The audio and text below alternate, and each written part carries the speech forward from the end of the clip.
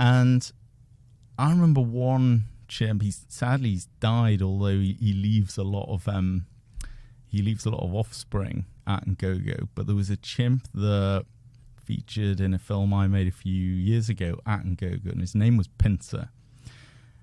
And when I first saw shots of Pincer, I felt this like something different about this chimp. And I don't know what it is. And in hindsight, I can't really believe that I couldn't spot it. But there was something just seemed very human about him. And I was sort of looking more closely. And I realized Pincer had sort of completely white sclera. Like you and I, right? So, when I look over like that, you know exactly where I'm looking. And that's it's an important part of human cooperation. We follow each other's gaze and therefore you know what it is I'm interested in, or maybe what I'm about to do. But in chimps, I was reading around it after I saw this chimp Pincer with his white sclera, whites of the eyes. Officially, chimps don't have this characteristic. They're supposed to all have like brown. Where we have whites of the eyes, they have brown. So the difference in color between the iris and here is less similar. So there we are. This is that one. Yeah. Yeah. Okay.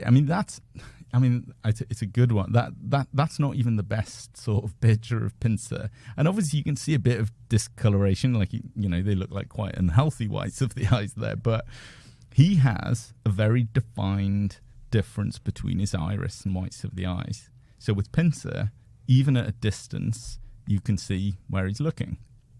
And that may not seem like much, but in a species where we don't fully understand their communication, or they appear to be doing things without any vocalizations, I wondered, how come Pincer's got this, and what impact does it have? I talked to, there are other examples of actually, and there was a chimp in Gombe, I think he was called Mr. Wurzel, who had very good example of whites of the eyes as well.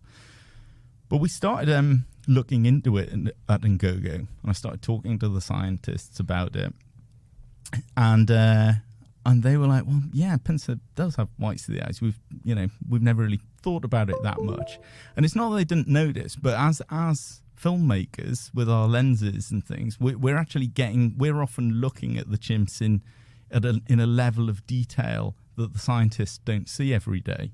So in a way, we're sort of providing them with some sort of visual data that was of interest, and actually they did a proper study on it at Ngogo and tried to find how many chimps at Ngogo had this sort of whites of the eyes.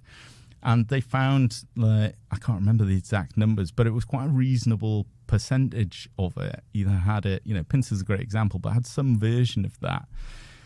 They don't know why this is.